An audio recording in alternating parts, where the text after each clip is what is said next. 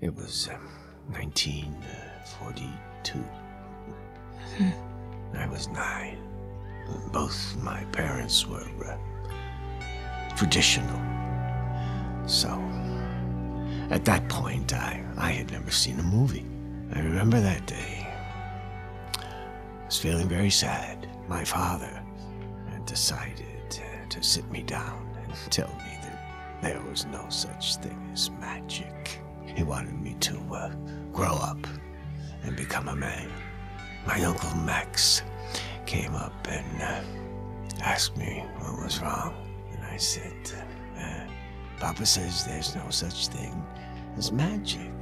He looked at me, smiled, and said, "Come with me. There's something I want to show you." We drove to the local theater.